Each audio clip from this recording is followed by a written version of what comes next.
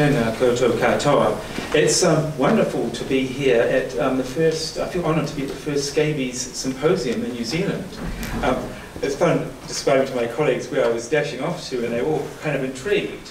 And really, anyone here who listened to Daniel's presentation would realise why we are here. And that was an absolutely brilliant overview. And obviously, I'm not going to be going into scabies in any detail at all, but it is just great to be here and having this focus. So I'm really going to be talking about some of the evidence around skin infections and particularly rheumatic fever. And just want to really, I've got a few colleagues who contribute to this presentation, a big group actually. I don't know if this is, do I have to do anything to make this advance?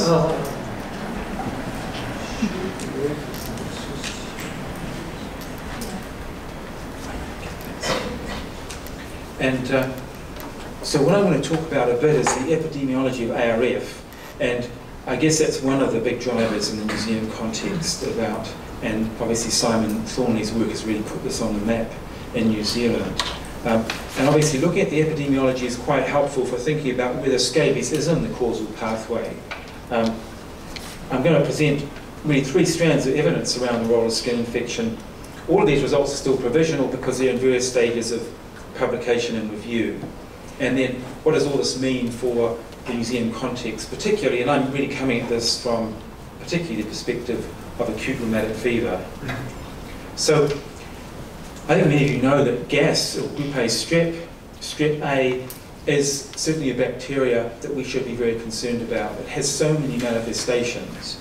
And today, and you've already heard a bit about I guess impetigo, pyoderma, and obviously pharyngitis as the superficial infections, a range of other severe consequences, and then particularly today we're thinking about the post-streptococcal effects, acute rheumatic fever, rheumatic heart disease, and acute post-streptococcal glomerulonephritis, which I'm not really going to say much about. So in terms of looking at the epidemiology, New Zealand has obviously a lot of data on administrative data which can help us look at the epidemiology of things like ARF and RHD. There's still a lot of issues around how you interpret coding, particularly for rheumatic heart disease. So I'm just going to comment briefly on the epidemiology. So ARF is still a relatively rare disease in New Zealand, so around 160 cases a year. And it's gone up and down over the years. There has been a recent dip as a result, I think, of the huge, intense focus on the school-based program for treating gas pharyngitis. If we look at the distribution of ARF, it's quite remarkable, and I'm sure most of you who know anything about rheumatic fever in the room know how it has this almost perfect bell-shaped curve centred around the age of 10 or 12 years of age. It doesn't really occur under 4, or very rarely, and probably after the age of 20 or 19 or 20, these are predominantly recurrent cases rather than new cases. There's nothing else that has that distribution that I know of in terms of that epidemiology. So, and this is, I think, the slide which I still find a huge concern in New Zealand, the massive increase in iniquities in this disease. And this is looking at rates in those under 20 years of age. So if you like, it's an age-specific rate. And you can see how the disease has basically vanished in European and Asian children. There's maybe a slight dip recently in Māori children, and the rates continuing to climb in Pacific children in New Zealand. I think it's very fitting that we're looking at the Pacific perspective with scabies as well. This is another one of those descriptive slides looking at average rates over the last 20 years, again in the under 20-year-olds. And you can see that it's a disease of poverty, of NZ-DEP 9-10, so the poorest 20% of neighbourhoods having higher rates. But it's also a disease that's very patterned by ethnicity and all the things that go with that. So just looking at the, even though we talk about ARF, actually the reason we're trying to prevent ARF is to prevent this, rheumatic heart disease. And this is showing the average number of cases per year. And again, it's not a huge number of cases, but this disease obviously carries huge consequences for those that are affected, with shortened lifespan and really alteration in activities, and long-term medication and surgical treatment. If we look at mortality, it's a slightly better picture. Mortality is declining, and again, it's in older age groups, not surprisingly. So the first bit of evidence I want to talk about is a national case control study, and it involved a large group of collaborators, and I really want to again acknowledge Professor Diana Lennon, who was a leading contributor to the field of rheumatic fever and other childhood diseases in New Zealand, who died suddenly last year. And this is the purpose of the study. The goal of the study was to really look at modifiable risk factors for rheumatic fever. And we conceptualize these really at two stages: the proximal risk factors, which could be skin infection or throat infection or scabies, and the more distal factors, all of these determinants. And we looked at it in this way. We've obviously got socioeconomic drivers up here, which we know from the descriptive data. We don't need to do any more research on this to know that poverty is a huge driver of ARF. But we wanted to look at what are some of these intermediate pathways that are contributing, and some of these are modifiable. And down here, of course, we've got certain fixed host factors and certain organism factors. But this is really the trinity of organism, host, and environment factors that we want to look at, and we're particularly focused on these environmental factors. So this had approximately 120 cases and 3 controls, matched controls for each case. And most of the data was gathered by a questionnaire administered face-to-face, with some biological specimens collected. And in New Zealand now we can link. There's a huge amount of linkable data, which is very helpful for these kind of studies. So looking at risk factors, and the way I'm just presenting these in the next few slides is looking at the prevalence of that particular exposure in the cases and the controls, and there in yellow, and then there's a conditional adjusted odds ratio, which is adjusted for all of the matching variables. And so it's comparing the case with its 3 matched controls, so it's a conditional analysis. So as you can see here, not surprisingly, a much higher proportion of cases report a sore throat in the preceding 4 weeks than controls. So that was really not a surprise at all. So the results that are more relevant to this meeting are those that reported a skin infection. And they had a show card of a range of impetigo type infections. And again, this exposure was much more common in the cases in the controls, but less common than pharyngitis, or sore throat, I should say. Now, if we stratified by whether they had a sore throat as well, you can see that the effect largely disappears. But if you had both a throat infection and a skin infection, we saw this very high odds ratio. Looking at scabies, and again, this is self-reported. We had a show card. We've heard about the difficulty of diagnosing this disease, and this is showing the prevalence of this of positive answer to this question for cases and controls. So this is giving some idea of the prevalence and the background prevalence in this population. But admittedly, these are already Maori and Pacific children in highly deprived neighbourhoods. So it's not a representative population, but it is an indication of the prevalence. And here you can see the prevalence of this exposure was much higher in cases, and a highly significant odds ratio. If we stratify by with or without a throat infection, it doesn't have any effect on this relationship, so it does appear to be independent of a history of recent throat infection.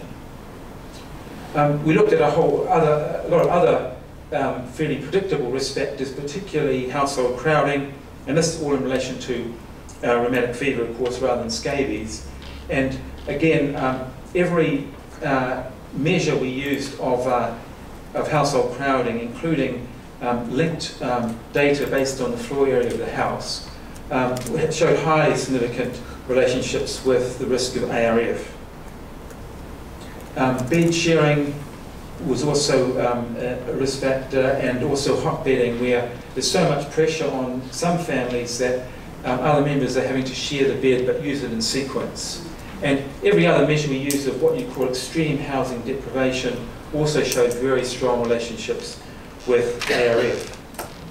Housing tenure, again, a strong relationship, and self-assessed poor housing quality.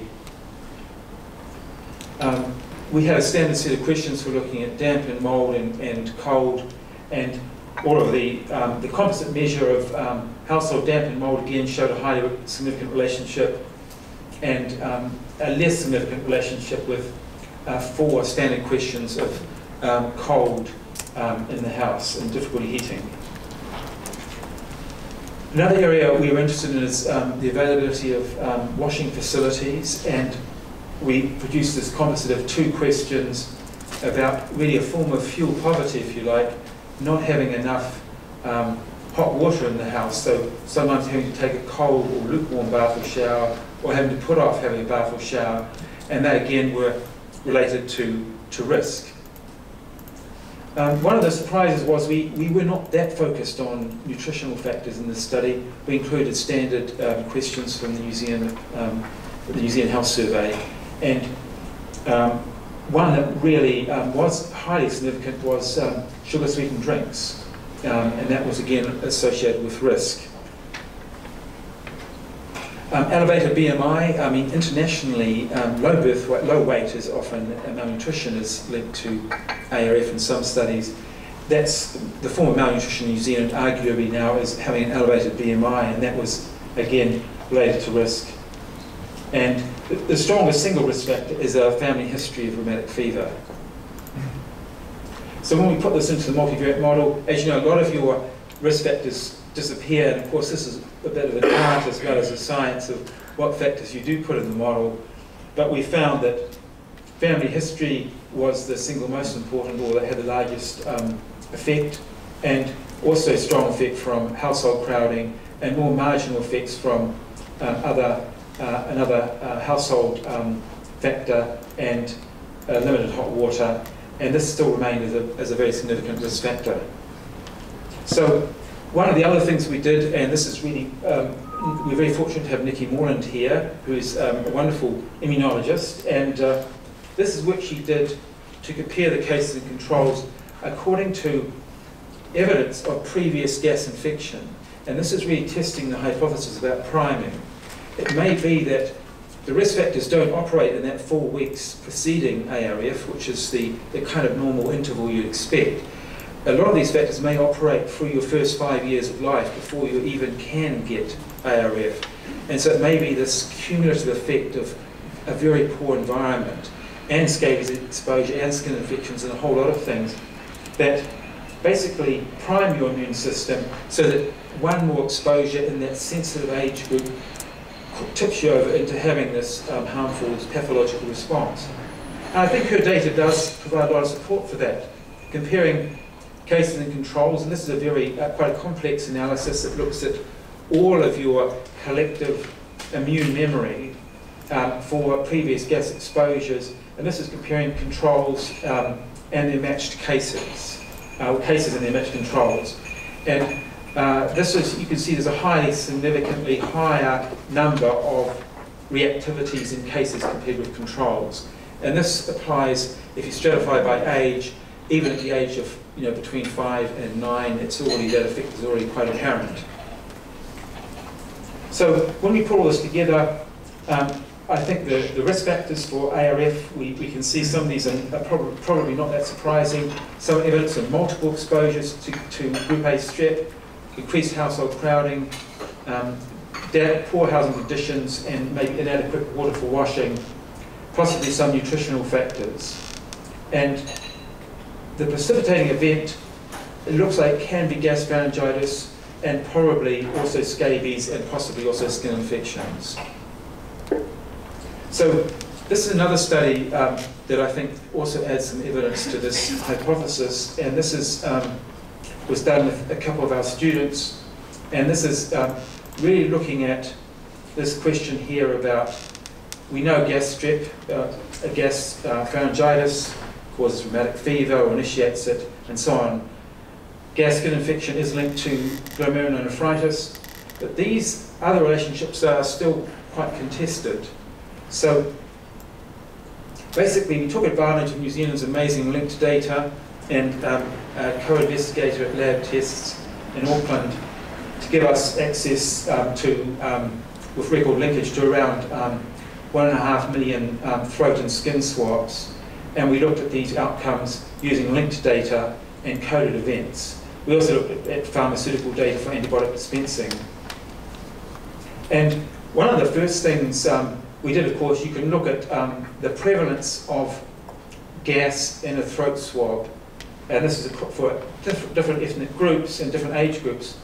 And I know that it does jiggle up and down a bit, but one of the things that's quite striking is that across different ethnic groups and age groups, it's quite consistent that it's around, in this range, heading up to around 15% of swabs are positive.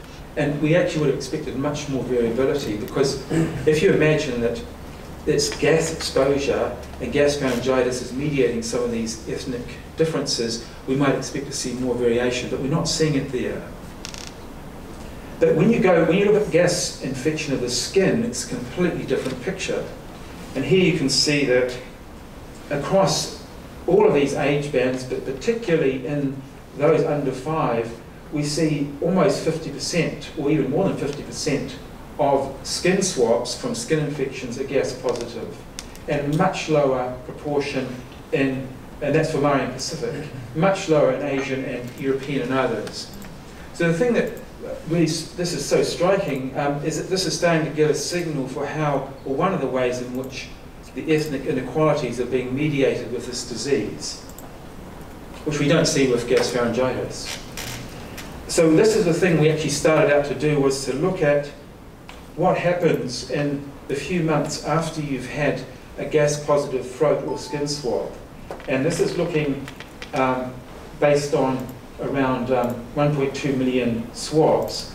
We split them into the 15 or so percent that were gas positive and compared them with the other almost 80% that were gas negative. And we looked at what is your risk of ARF in different time windows. And you can see it doesn't really change much if you had a gas negative throat swab, but it rises, and not unexpectedly, in this period here to about 0.1% of gas-positive infections are progressing to ARF in that time window. So one we're really interested, when you look at this for skin infection, you see something very similar, that there's not much change in the gas negatives, but the gas positives show a peak risk, which is of the same order as for gasopharyngitis, at around 0.1% progression. And so we also looked at this with glomerulonephritis. I'm not going to talk about that. We found that this tended to suggest, as I was saying, that gas skin infections are also maybe a trigger for acute rheumatic fever. We found a very strong relationship with glomerulonephritis, which is what we expected, but we didn't find any relationship between gasopharyngitis and glomerulonephritis, which is the conventional wisdom. And group CG streptococci are less common, and there was no association there with risk of progression. So these are some of the, I guess, summarising those findings. We think that it does show ethnic differences in skin infection with that exposure. It does show this progression risk of about 0.1% per gas infection across both of these sites. Interestingly, when we linked in antibiotic dispensing, it had no effect on your risk of progression from gasopharyngitis. So oral amoxicillin prescriptions had no relationship at all to what happened to you subsequently. So gas as a cause of ARF, this is a study that's underway at present. We're still collecting data on this. And this is looking at 1,000 children in Auckland. We've recruited almost all of them now. And this is looking at 800 who visited healthcare because of a sore throat or a skin infection. And it used lab-based data. And we're comparing, they were divided into these 4 groups here. But we're particularly interested in these 2 groups of gas-positive throat swabs and gas-positive skin infections, and we also had a negative group. At the same time, we also sampled differently from across the Auckland Isthmus an asymptomatic population. So these are just the initial findings. We're about 90% there, or 95%, and we just had a quick look at the findings. And what it's showing is that there is a response that we can classify as seroconversion or seropositivity in about 70% of children after a gas-positive throat culture, and similar in a gas-positive skin culture. There's a lot of details in there about, I mean, we're using a mixture of, because they had acute and convalescent specimens, a rise and a true seroconversion. All we've got is a single, the acute specimen is also an elevated markers. So they'll always be a little less certain, but certainly they meet the criteria for a recent infection. So that's all I can really say about that at the moment. But again, I think it adds weight to the idea that skin infection is also a potential initiator, or at least a priming exposure. So I think when you put all this together, I think there's a pretty convincing argument that gas skin infection is an important in the development of ARF in New Zealand. And again, I think there's also an association with scabies independent of other infections.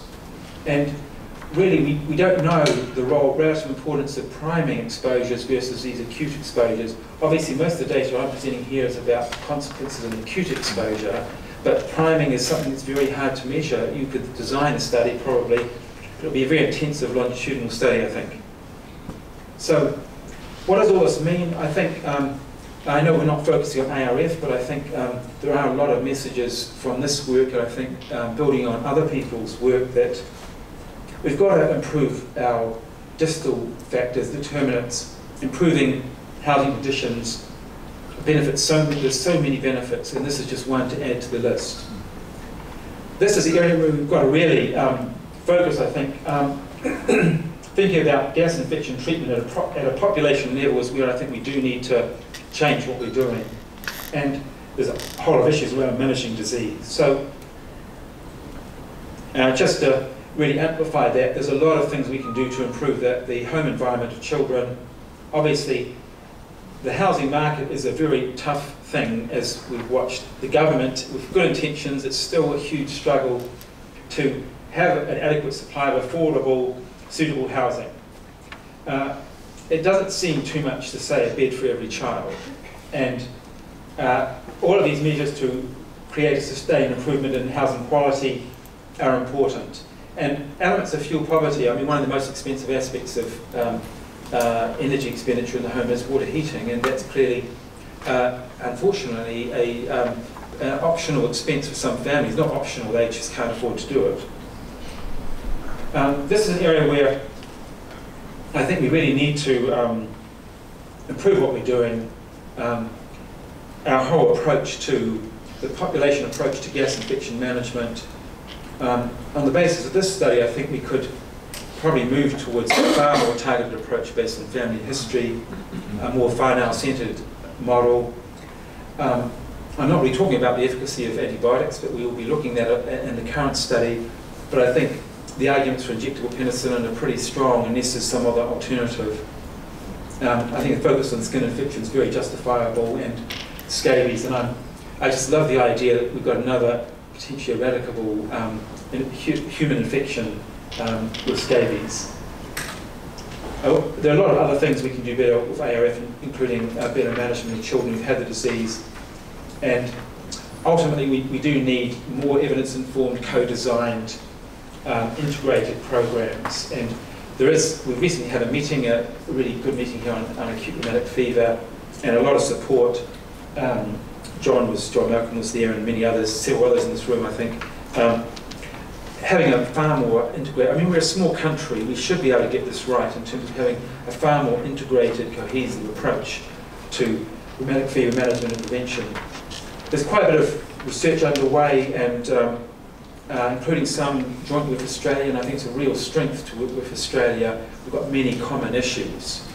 And I would like to see us move towards I mean, there's nothing like the power of controlled trials or even high-quality observational studies around interventions, and I think we should be doing these things now because they take quite a long time, quite complex, so the sooner we start the better. Hopefully there's time to discuss that today. And just want to acknowledge a number of funders and a huge number of people who've assisted with this research. Thanks.